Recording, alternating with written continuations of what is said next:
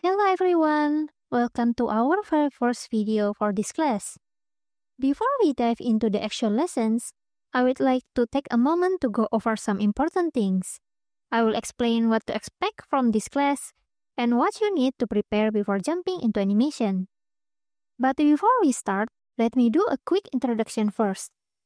Hi, I'm MiuA, or also known as MiuAkatsuki or Akira Yoru, an independent freelance artist specializing in illustration, animation, and merchandising. I'm best known for animating my own illustration using After Effects. I think what makes my animation different are on how I create an illusion of depth and dimension, achieving 3D-like impression just from 2D assets. I also only use After Effects built-in tools, so in this class, we will only use tools that are already provided on After Effects since the beginning. No need to download any extra plugin. You can check my social media to see my other portfolio. My journey. During my uni day, I majored in animation. But apparently, the curriculum mainly focused on 3D animation, which wasn't my passion. However, I did learn animation principle theories and the basic use of After Effects. After graduating, I decided to self-study, deepen my After Effects knowledge using free resources like YouTube. After a lot of experiment in applying After Effects features on my own illustration, I eventually developed the unique style I have today. Yay! Important notes. First, you may have noticed already, but English is actually not my first language. So, I might make some spelling mistakes and use wrong grammar sometimes. And for that, I'm really sorry. Please bear with me and my limited vocabulary. Thank you so much for your patience and understanding. Second, I want to emphasize that my technique may not be suitable for everyone. The way I work is not fixed or the most definitive method, as I am still and will always be learning myself. The main purpose of this class is to show you how I work all this time, but you don't need to do exactly the same. Someone might find a more efficient approach than mine, and that's totally fine. What we will learn?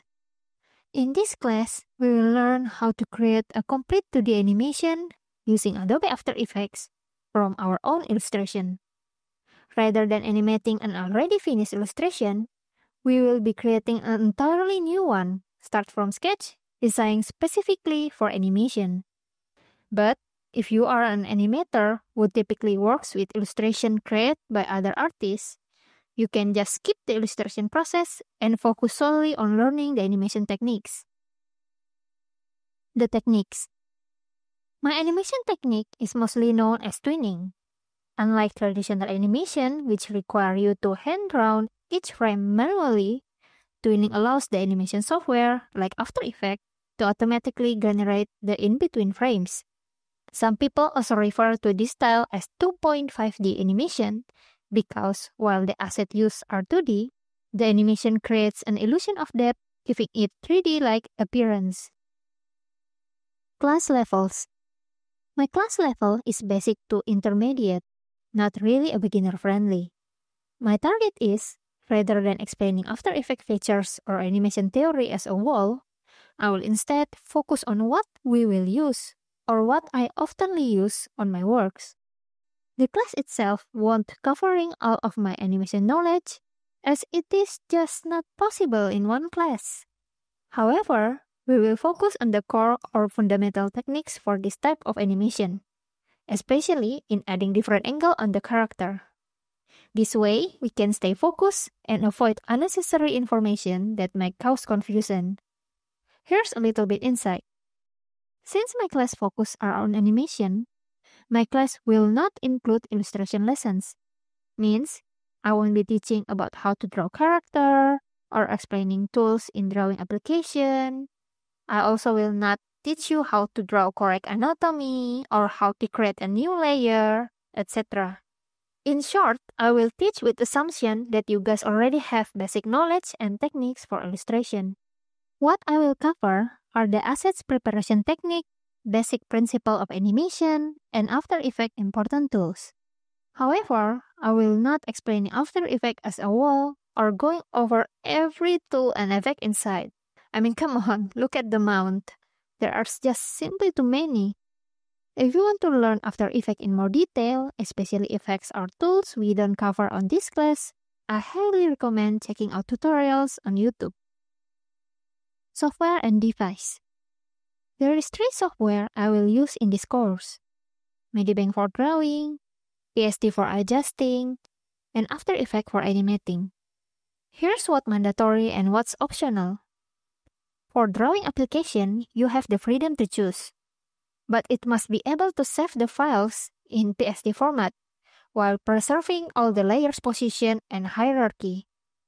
The reason for this is because After Effects only supports reading drawing files and their layers within in Photoshop or Adobe Illustrator format. A lot of common drawing apps like MediBang, Clip Studio Paint, Procreate, and Sketchbook can save or export the files into PSD. But to make sure, please double-check your app before starting the drawing process. For Photoshop itself, I personally use it for asset preparation after drawing, like renaming, cleaning, and arranging the files. But you can actually do this step in your original drawing app. It's just I'm used to do final touch-up for my illustration on Photoshop, animated or not. That being said, I highly recommend having Photoshop, since there are certain effects that only available there. And you can actually connect After Effects and PSD files for real-time editing. While you can still create animation without this feature, it makes the process much more efficient.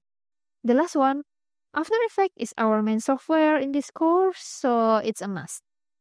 There is 2 devices that I will use in this course. Samsung Tab S9 Plus for drawing device, and Lenovo laptop for animation device. For the drawing device, it is up to you. However, please keep in mind that if you want to create detailed animation like the one present in this class, you will end up with many layers. So, make sure your device is capable of handling such weight and details.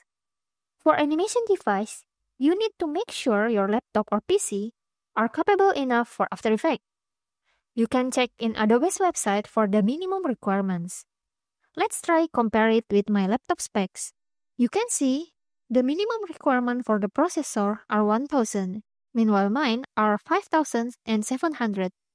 Far exceed the recommended one, which is only 3000. For the memory itself, mine meet the minimum and the recommended one, which is 16 GB. For the GPU, it meets the minimum 4 GB requirements, and for the storage, make sure you prepared more than the one on the website, since 8 GB are only the software installation. Mine have 512 GB since I will make a lot of projects and that take a lot of space. This answers the question at how my laptop are strong enough to run preview smoothly in real time. It meet or even exceed the minimum requirements. Our animation will be kinda heavy, so if your device are not capable enough, there's possibility your After Effects stop working in the middle of animation process, which we don't want it to happen. Workflow. My working process will include drafting, sketching, drawing assets preparation, animation, and then rendering. To make our class more organized, my overall course will be a journey to complete one final animation, starting from the idea to finished video. However, it will not just be a time-lapse video. I will also provide explanation while we work on it. As I mentioned before, our class will not animate an already finished illustration. Instead, we will explore how to create an illustration that is specifically designed for animation from the beginning. The process of creation will be different from normal illustration only. In our class, the step of drafting to drawing assets will be done using MediBang. Asset preparation will be done in Photoshop. Animation and rendering will be using After Effects. Here's the quick preview for our workflow. Drafting. This is the first step we need to take to transfer any idea from our brain into the canvas. We will start visualizing the concept and writing down what will actually happen in our animation. What is the movement? What is our focus? This step is important for deciding which asset we will separate later, as it is largely depends on the movement of the character. Sketching. In this step, we will refine our draft into a tidier version. To make the actual drawing process less confusing, ensure that the sketch is already finalized. Elements such as color palette and the pose should be fixed. However, there is no need to render the details, unless you prefer to do so, as some artists create a highly detailed sketches already. I will not show a time-lapse of how I refine my draft into sketch, as this is purely an illustration process, and that is not included in our class. So instead, I will skip the making process and just show you the sketch finished results. Drawing assets. Now this step will include a real-time recording of me making it.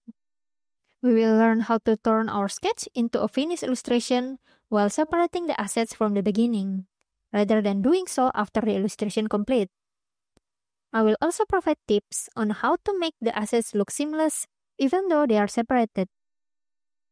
Asset preparation. After finishing our assets, I will export my Medibank files into PSD format and open the file on Photoshop in laptop. This process will include renaming, cleaning the files, arranging the layer position, etc. Basically, this step is meant to tidy up the files before moving them to After Effects. However, as I mentioned earlier, feel free to watch my video first and decide for yourself whether you want to do this step in your original drawing app or in Photoshop.